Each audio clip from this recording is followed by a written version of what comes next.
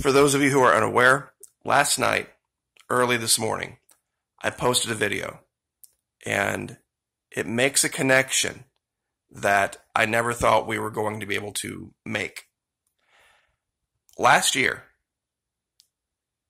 spring, I began sounding a warning about something that was happening in the DRC. There was a resurgence of, giant air quotes here, the Ebola virus. Now, this was a very different version of the Ebola virus than we knew of from 2014 or from Hollywood. This one had a long incubation period, 21 days, meaning you could get it, not know you had it for 21 days. It also presented like the common cold. It wasn't nearly as destructive as quickly as, I guess, what you would call classic Ebola. Now, simultaneously, early last summer, there was this very strange event that happened in Fiji. Couple in Texas left for a honeymoon, flew through LAX, on to Australia, and then to Fiji. They arrived 22 May. Before Memorial Day, they were both perished. They went into, now they had reported feeling ill. The woman had reported feeling ill here in the States before leaving. They just didn't want to ruin their honeymoon. She thought she would be able to suck it up. Now this rules out the big story that they tried to cook up about this. The story about weed killer, that they somehow came into contact with some kind of a poison that was used in Fiji that wasn't regulated, and the woman gave it to the guy, and that's what killed them both. She was already feeling ill in Texas, and the parents confirmed this. One thing that we didn't make public was that Jennifer Fontaine, used to be Jennifer Veterans for Truth, actually was in direct contact with the family. She doesn't live very far away. She's in Louisiana. So we had a direct line to people that were actually involved in this. And they got, the family speaking of here, the runaround like no other. It took them forever to get the bodies back. One of the bodies was cremated against the will of the family. The CDC flew to Fiji to investigate this. And the nurse, 2 security guards, and a police officer started showing symptoms of what we now classically are referring to as COVID within 24 hours of seeing the woman. Now, these symptoms also mirror what was going on in the DRC. One of the strange things, one of the most inexplicable things about this story out of the DRC was this. I was making the allegation that perhaps Ebola had gone airborne. And I showed a couple of peer-reviewed studies from the Public Library of Science that indicated this may be the case. Many people came and said, no, no, no, no, no. The official story is you can only get Ebola by coming into direct contact with the fluids of someone who's died from it or has it. Okay? Let's assume they're telling us the truth there. If that's the case, do you see this picture right here? This snow fencing? The distance between these 2 snow fences looks to be about 6 feet. This is what they were doing in the Congo. They were keeping people, healthy people, 6 feet away from people who were known to have this infection. Now, does that jive with having to come into direct contact with fluids? Or does this look like something they're talking about now? People talking about corpses that are so infectious that loved ones can't even be in the same room to say goodbye. We've seen that reported on the news. Nurses using their phones to FaceTime loved ones who are just a few rooms away.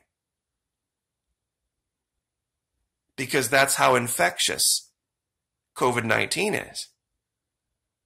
This is the exact same protocol. This is the reason channels like mine exist.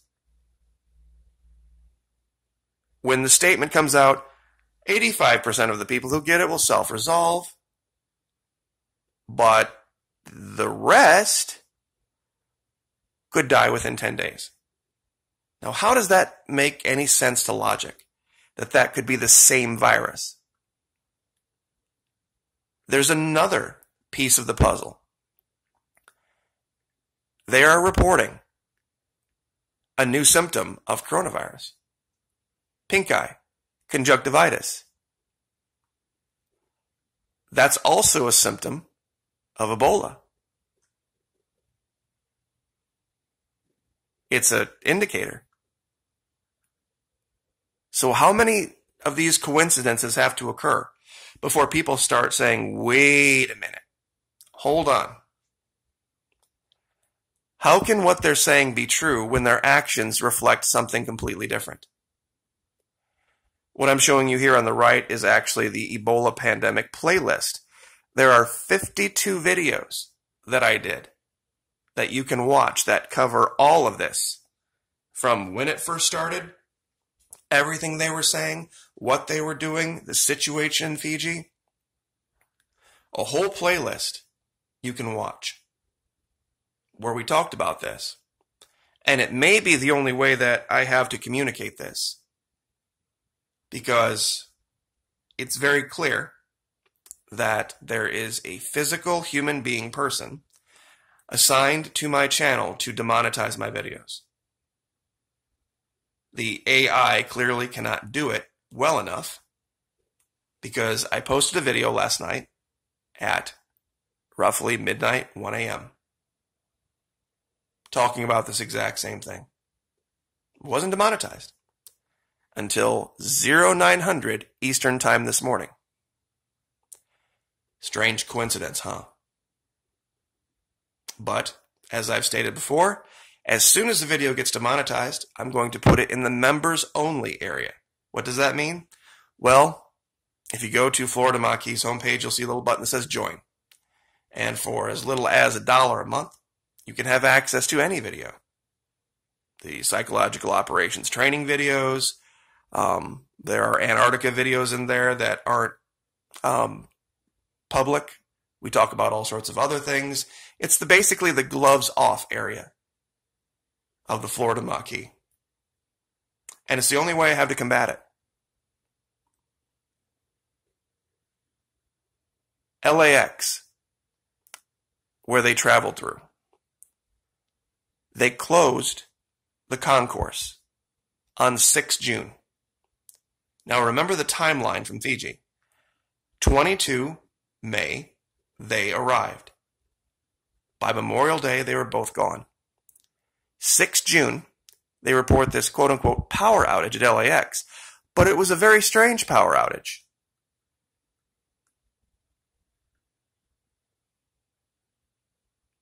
They closed the whole concourse, and they swept it, meaning they got everybody out of the concourse where this couple flew through, and said it was just a security hiccup.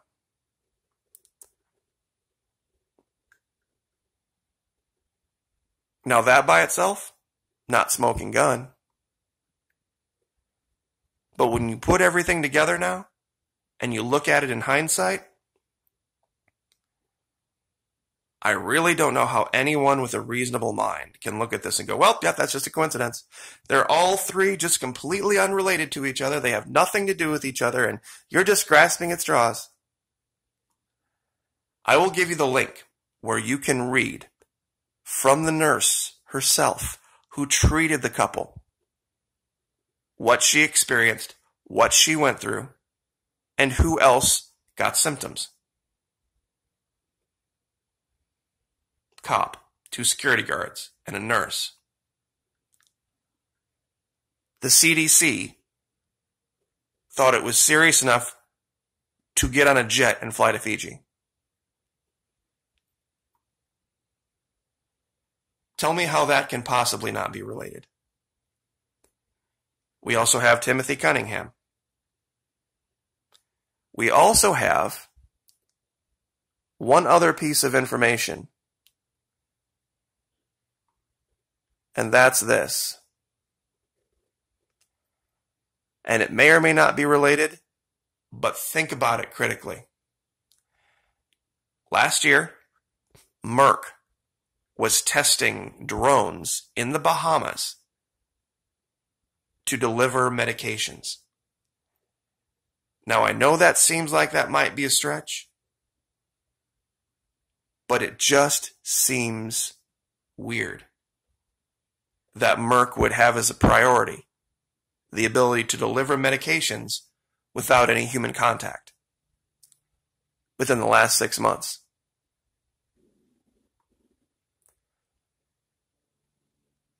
All of these videos that I did last year are all starting to make sense. It may not be Ebola specifically. It may not be SARS-MERS specifically. There may be aspects of all of it. But a lie of omission is still a lie. You don't have to have every I dotted and every T crossed to know when somebody is not telling you everything you need to know. And that's kind of where I'm at with this right now. Because there's no way you can jive the two things, that 2 or 3 people, 4 people, randomly pulled out of society, all healthy adults, no underlying conditions, all get the same thing. And 3 of those people go to Walgreens and get some ZzzQuil and get some acetaminophen and some cough drops, and within a week, they're recovering. But person 4 goes into a coma and dies. Really? Really? I'm going to keep looking into this, but something ain't making sense. Like, share, subscribe.